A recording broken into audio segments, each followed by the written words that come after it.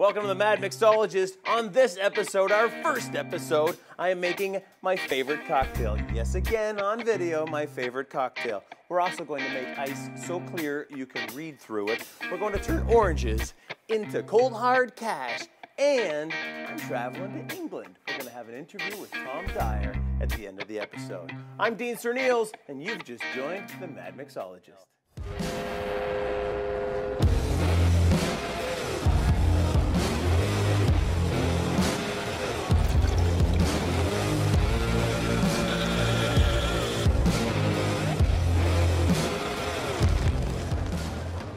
Serneels, this is the Mad Mixologist. Some people say my techniques are crazy.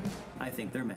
Here's my very favorite cocktail of all time. I've been making it for 20 years. Matt Jones actually helped me develop it over time. And as I have found better ingredients, I've improved the cocktail.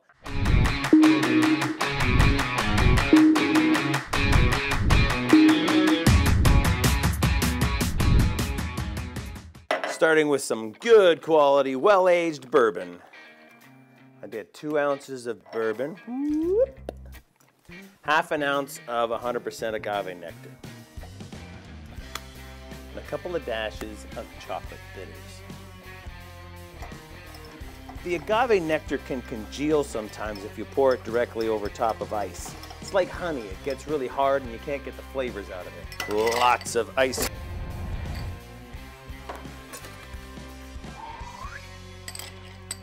Putting the bowl of the spoon on the glass, pushing the bowl of the spoon. We're going to make the spoon go up and down.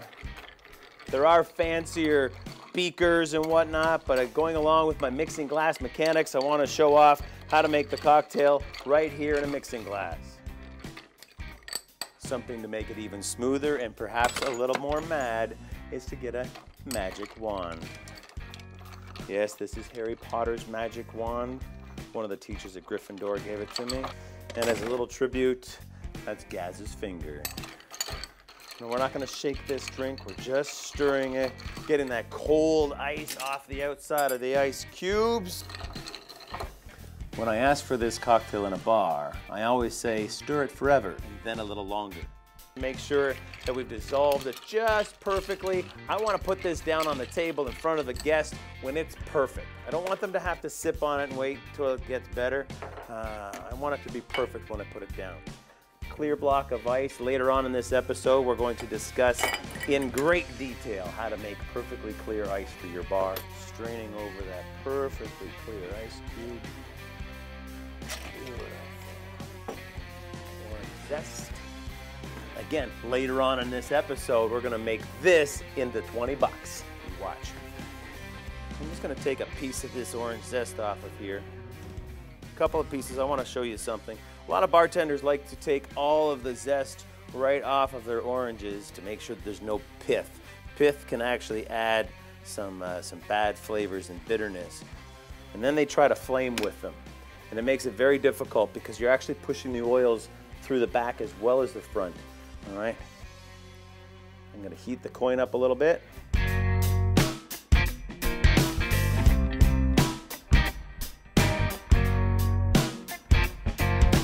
Run that around the outside of the rim and drop it right inside. The chocolate old-fashioned. I'm Dean Serneels, and this is the Mad Mixologist.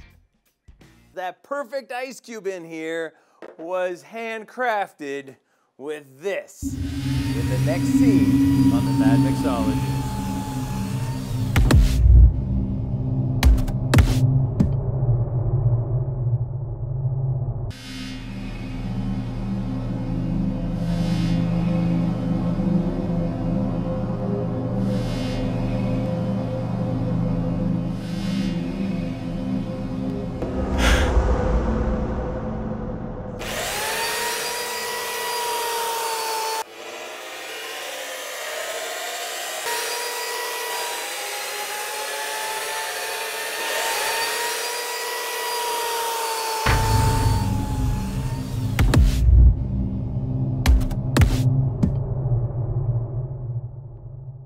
This is a cross section of a giant ice cube. If you have a small ice cube, you'll see impurities in it. all we need to do is extract that clear ice. Just like a pond in the wintertime, the sides and the bottom are insulated. The cold air pushes down from the top and pushes all the impurities right into the bottom. I have taken this whole cooler full of water and I added blue food coloring to it, because even that is not going to escape the directional freezing. So look, if I take this top layer off, this has only been in there for, I don't know, 24 hours or so. It's perfectly clear, yet that blue water is being pushed down. But how do we get it into drinks? This one here is 3/4 of the way. It's just about 24 hours into a freeze. So a lot of bartenders, when you smashing this open so that they can get to it, score it with a knife and bang it and knock it, and it's quite painful actually. So here's what it looks like, totally frozen. There is a bit of manhandling in this. Do not run water over this. Even me rubbing it like this could possibly make it crack. What we need to do with ice when it comes fresh out of the freezer is we have to let it sit in the room for a little bit. Just let it come in and socialize a little bit. So here's the big block right now. You can see the impurities in the bottom and even the little bubbles that all bubble all the way up to the top, to the surface here, where it's perfectly clear. We're gonna just cut the top off of this to make perfectly clear ice cubes. But we need a fun way to do it now, don't we? Or a mad way. I've actually been hired for special events just to carve ice cube blocks to put into people's specialty bourbon cocktails. Here we have an electric chainsaw. In the oil part, to oil the chain, I've actually used vegetable oil. We're gonna rinse the ice off anyway, so anything on it is gonna come off. I wanna do a shout out to Gary Groover right now. Thank you, sir. Here we go. I'm just gonna cut 2-inch blocks.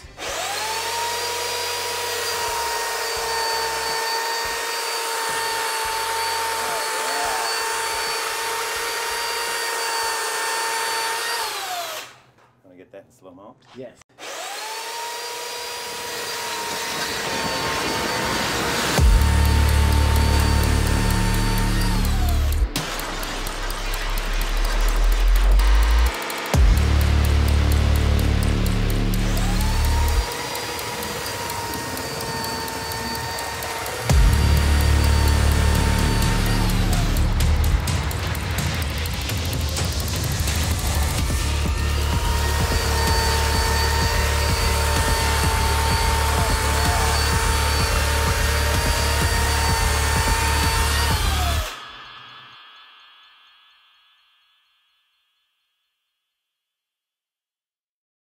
Last but certainly not least,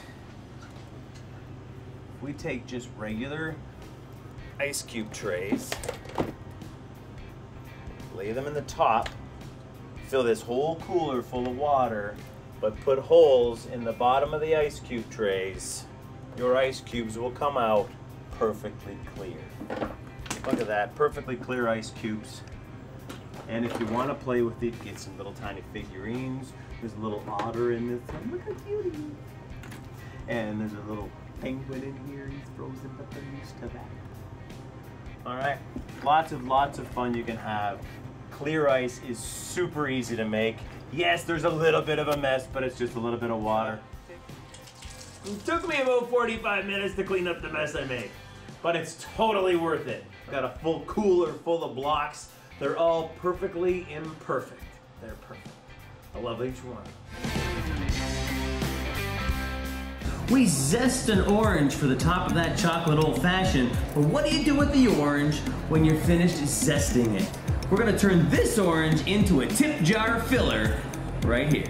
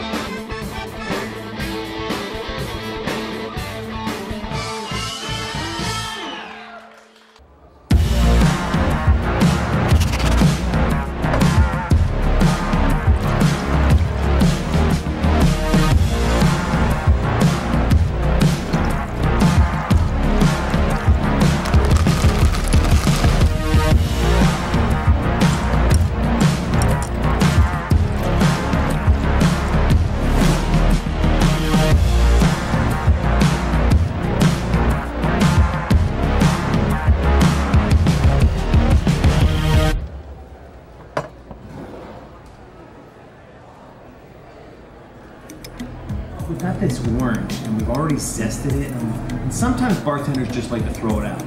You think I could borrow some money, maybe a 5 or a 10? The larger the bill, the better, of course. Ah, very good. Thank you very much. In fact, why don't I let you write your name on the bill? That way we know whose bill it is. Very good. Nice and subtle. So that's your bill, correct? You've got the 20, 120. This orange, could I get you to hold on to that orange, pretty please? Hold it up in the air. All right, so the entire bar can see it. We've got the bill in the air. Now.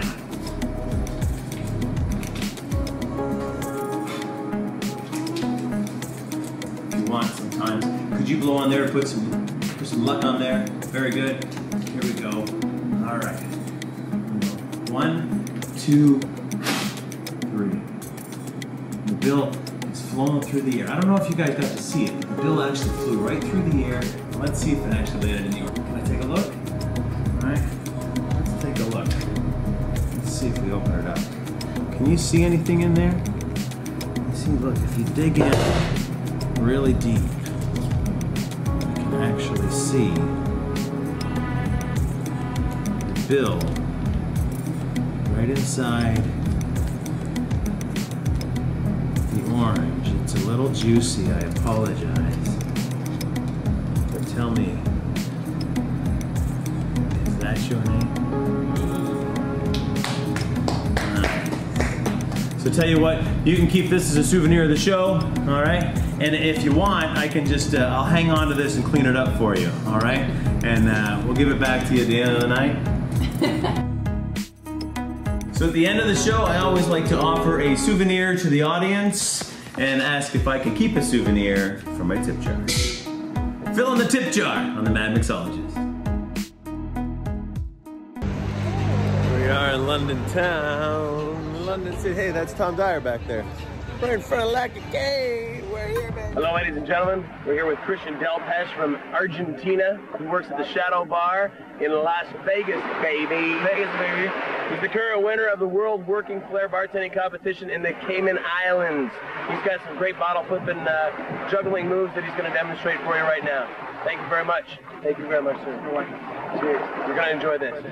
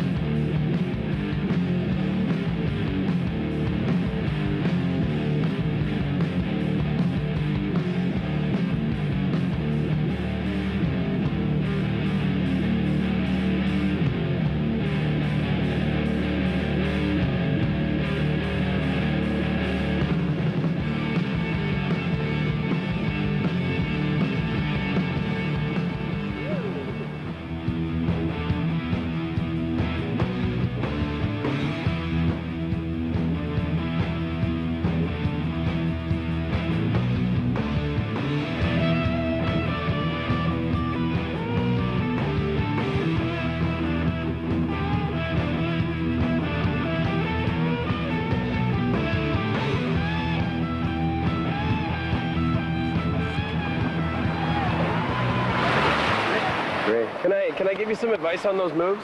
Sure. No, I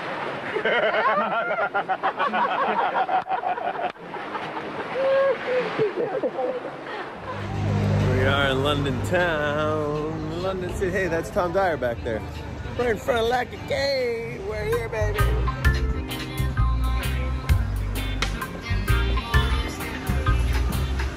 Hey, Jordy, how are you? Hey, Jordy. Video.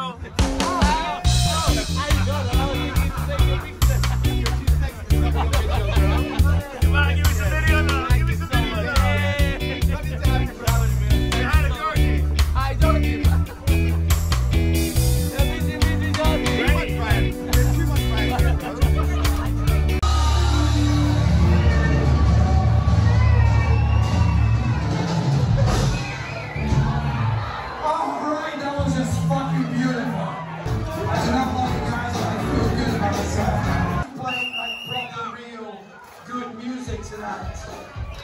So it's like, I was thinking maybe like properly good music would be something like.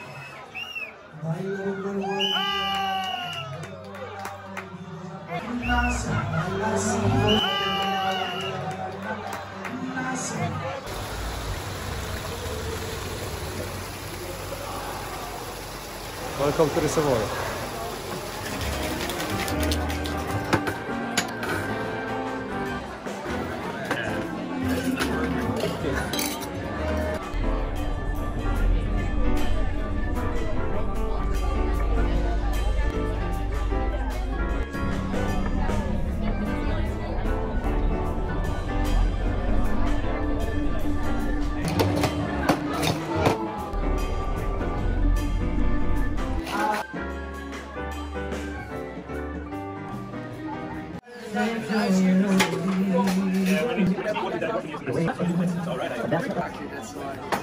No flair allowed behind the American bar. You only got every flair. You're gonna get us thrown out, dude. That's Harry Potter. Whatever. You got me. That's Tom Dyer. He's famous. Tom Dyer's in the house. Boom. Wait a second. I'm in the house. Welcome to the studio. Appreciate it a lot, and welcome to sunny London. I've just found out it's your first time here. Thanks once again for letting me come onto your channel. I truly love the videos you put out already. Thank you, I can't sir. wait to see the rest. Thank you. And it's a pleasure to bust out this cocktail, which was in your first episode. True. Yeah. It's this whole month is all about the chocolate old fashioned. Fantastic. So I'll try and do it justice to the best of my ability. Cool. So we're going to make the chocolate old fashioned. And we're going to do a little trick along the way to pour this into our mixing tin. Here we go. So we're going to go boom, boom, boom.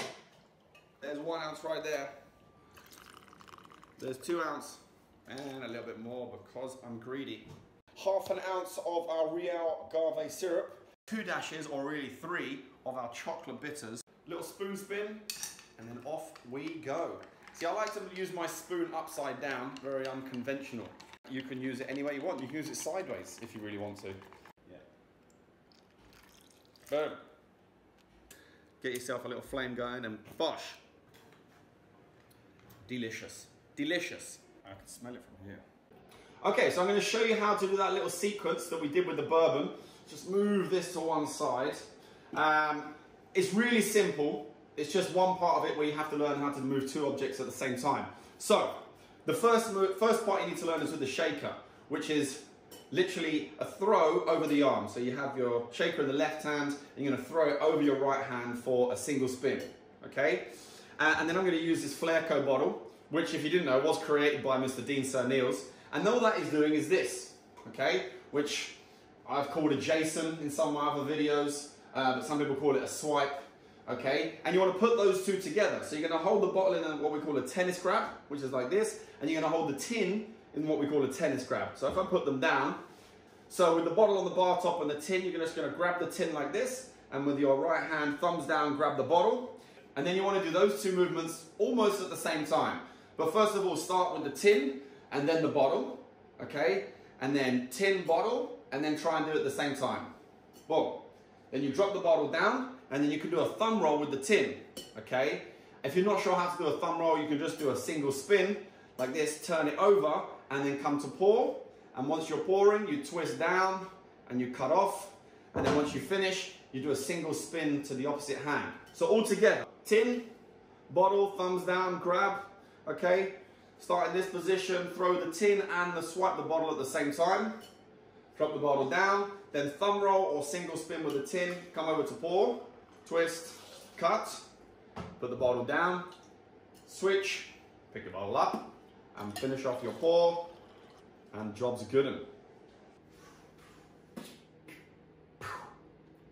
Boom! There we go. I can smell it already. It's great, isn't it? This is like my drink. Delicious.